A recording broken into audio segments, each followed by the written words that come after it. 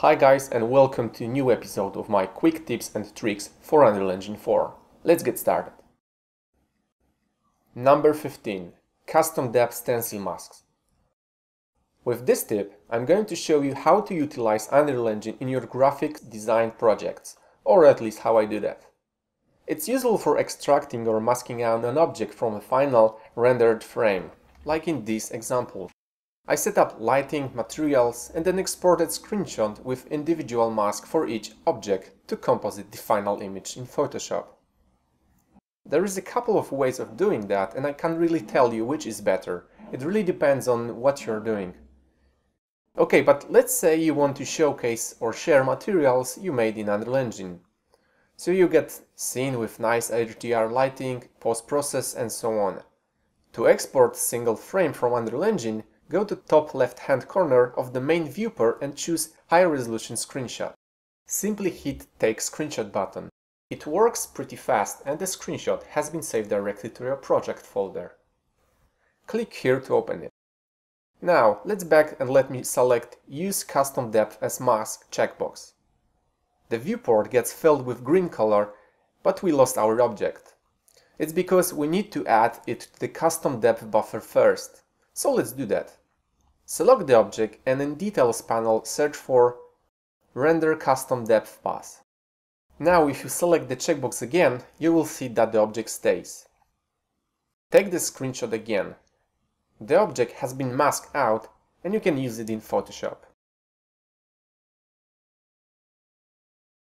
Another way is to use Custom Stencil Buffer Visualization. It's more useful if you got multiple objects to mask out. Let me add a box here.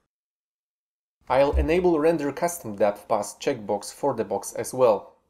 Now go to View Mode, Buffer Visualization, Custom Stencil. And it's gone. To fix it, we need to change stencil value to something different than 0.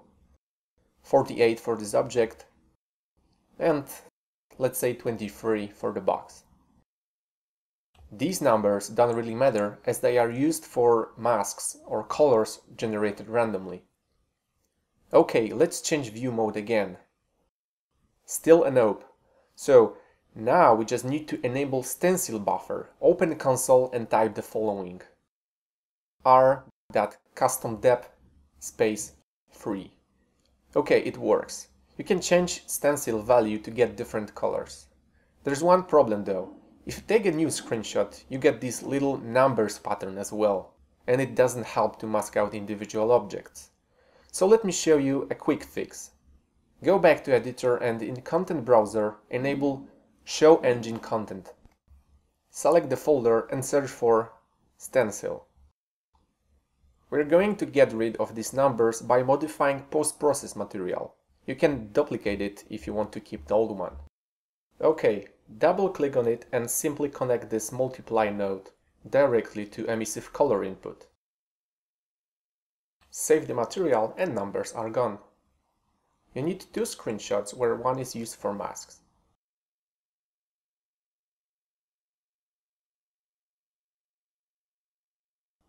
And there you have it. Please notice that I didn't use translucent materials. It doesn't work with this method.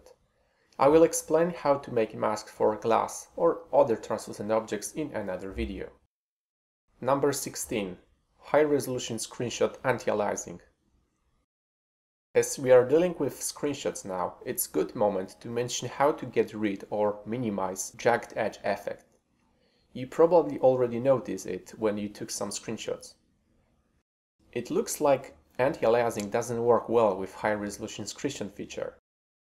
Anyway, to get a better quality, simply increase size multiplier. It will obviously take more time to render, but this is the price I can pay for my smooth pixels.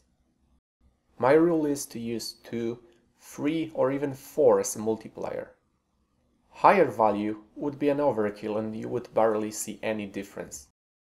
So if I need full HD resolution as a final image and used 4 as the size multiplier, I need to scale the screenshot down to 25% of its original size. Thank God I paid attention to my math lessons. Okay, let's see the difference now. I hope YouTube compression won't kill the video quality and you can see it, but let me zoom a little bit. Yep, it's clearly a difference. Number 17. Transform along axis. There are situations where grabbing object's pivot point to move it or rotate it is not very effective. You can accidentally deselect the object or move it along different axes, or even in screen space, for example. If it happens to you a lot, you will find this tip useful. Select any object or objects, then press and hold down Ctrl. To move it along X-axis, click and drag with your left mouse button. To move it along Y-axis, use right mouse button and drag. And finally, press left and right buttons together to move it in Z-axis. It works regardless of Gizmo coordinate system, so you can use both world and local space. The same trick works with rotation too. Scaling, however, is a little bit different. It scales in all axes no matter what you click. Alright, that's going to be it for this video. I hope you enjoyed and thanks for watching.